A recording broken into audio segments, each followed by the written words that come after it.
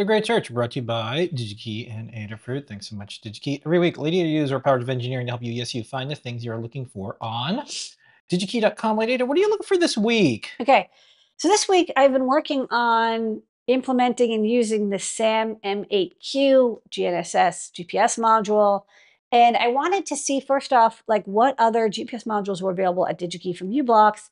And second, are there any other ones that have a built-in antenna?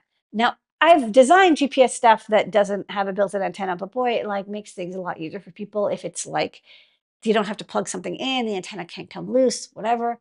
So let's look at DigiKey, and let's look at u-blox. Normally, I don't look at a particular vendor, but in this case, I'm looking just at one vendor.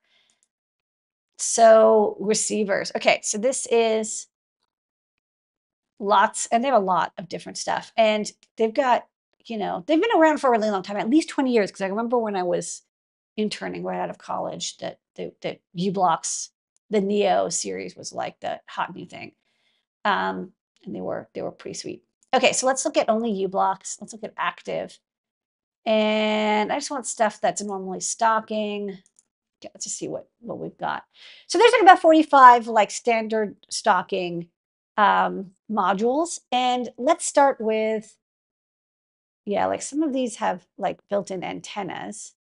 So let's look at ones that have built-in antennas to start, because I do want to, let me see, antenna on board chip, on board patch. I'll do PCB trace too. I don't know how you could do a PCB trace antenna for GPS. Okay, so these are the modules. So this one actually is cute, but wow, this is a really tiny little antenna, but maybe it's like for very small wearables. This one, I think there's some confusion because it does not seem to have an antenna built in, unless it happens to be, maybe they are saying you expect to use a trace antenna.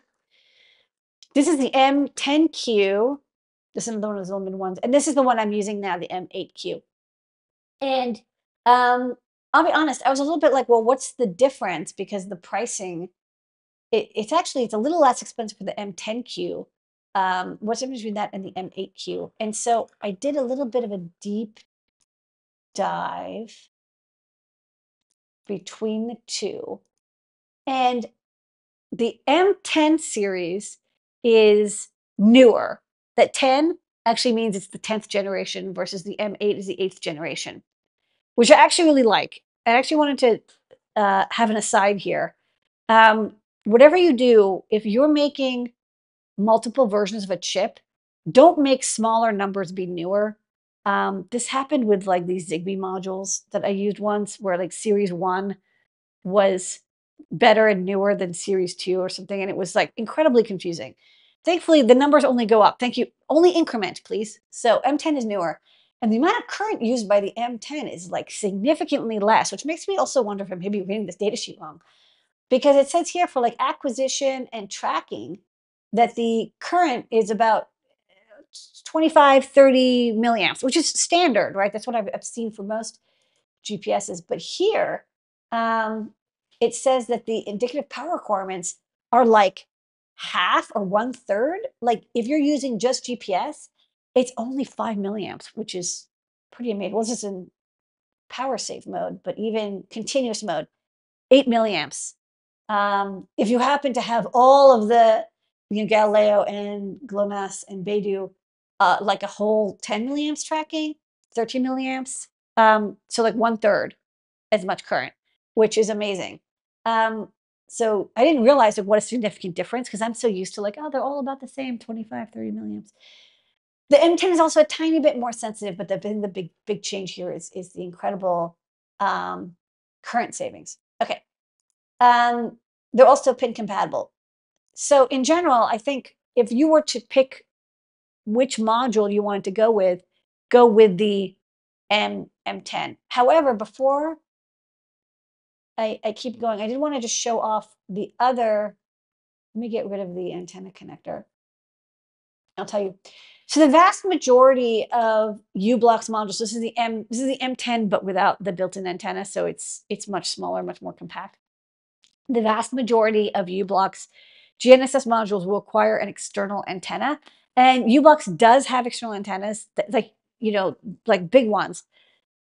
Traditionally, if you're doing something with GNSS, if you're doing location tracking, either you want something really, really tiny or the antenna can be as big as you want, right? If it's automotive or something, or like tracking like a boat, car, goods, the antenna can be quite large.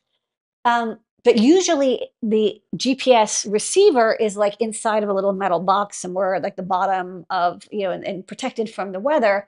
And then the antenna is brought out and is like attached to the top. So while I personally think that these patch exposed antennas are quite handy because they're easy to use, they're not typical of use cases. So like the Neo series, and then you also might wonder, so most of these, $15 and $20 or so, that's not unusual. And then once in a while you're going to see one and you're like, whoa, what's up with this module? Let me find one where it's like crazy expensive. Yeah, like these Leah M8s, $100. Suddenly it's like $90, $100, the MAP. 128. So these are the RTK capable modules. So these use either cloud-based service or they have uh, two devices that can synchronize with each other, and they can give you centimeter level precision.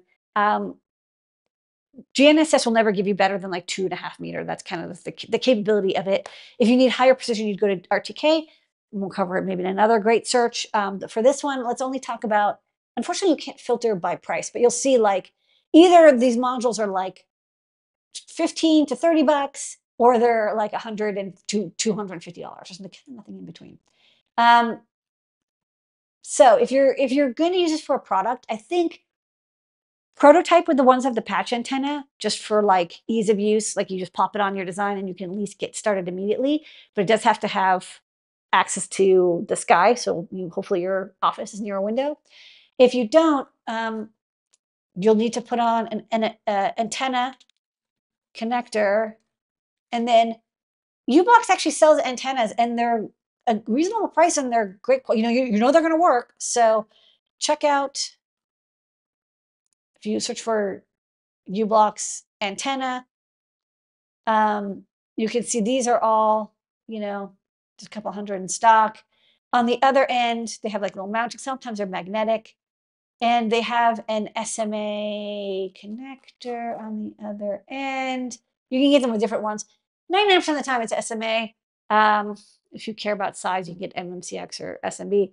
You plug it in, you put this outside, and of course, they're fully weatherized, and they're can be exposed to rain, wind, cold, heat, and whatever. But to get started, I would go with, where were we? And the one I think I'm going to pick up next, because now that I'm done with this M8, I want to do another one. Let's do the built-in antenna patch. Although those little chip antennas were kind of cute too.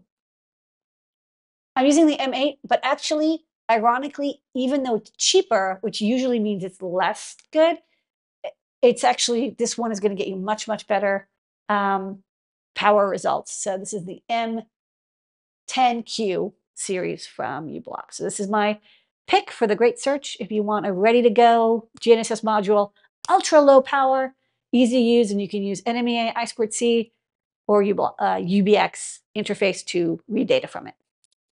And that's a great search. Where